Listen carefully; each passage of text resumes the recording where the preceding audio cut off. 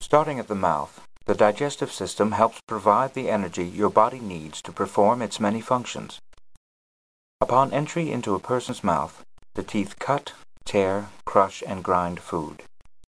In the mouth, salivary glands respond to the thought or presence of food by producing a fluid containing mucus and the enzymes amylase and maltase. The tongue then mixes the food and rolls it into a soft ball called the bolus, which is pushed toward the esophagus. Passing through the esophagus, the bolus is dropped into the stomach where gastric glands, one secreting digestive enzymes and the other secreting hydrochloric acid, begin to break the food down into smaller pieces. The stomach wall discharges mucus during this phase to protect itself against the action of the gastric acid. From there, the food passes into the small intestine through the pylorus, a sphincter muscle that controls the flow of food. It is in the small intestine where a major part of digestion and absorption occurs. The intestinal wall releases enzymes which digest proteins, fats, and carbohydrates. Blood and lymph vessels, which supply the small intestine, take away the final products of digestion.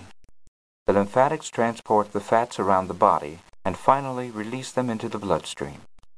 Blood takes sugars and amino acids to the liver via the portal vein. The pancreas, like the small intestine, secretes enzyme in an alkaline juice to digest proteins, fats, and carbohydrates. It also manufactures hormones which regulate the blood sugar level.